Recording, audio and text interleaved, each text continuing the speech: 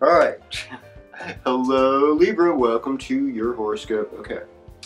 So we say goodbye to your 4-week plus reign of power. Kind of.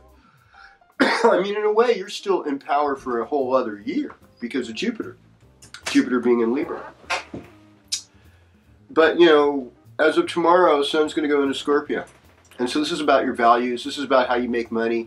This is about your relationship with your family, neck, lower jaw, ears, all those parts of yourself are going to be extended. Now, Venus is in your 3rd house in Sagittarius, and it's kind of a live or let live. It's flirtatious, not a heavy commitment level there. You know, it's just kind of like having fun. Mars and Pluto in the 4th house. I mean,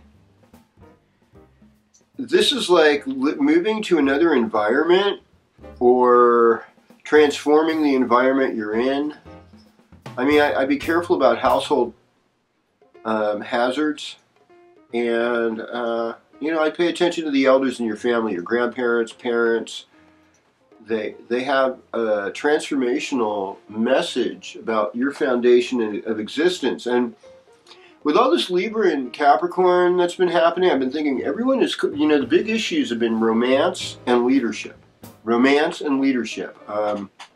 Can we rise up? Can we be good to business? Can we be good for others? And I definitely feel it, because it's like, you know, I see that in my own life. It's like, hey, it's all work and it's all it's all work and it's all love.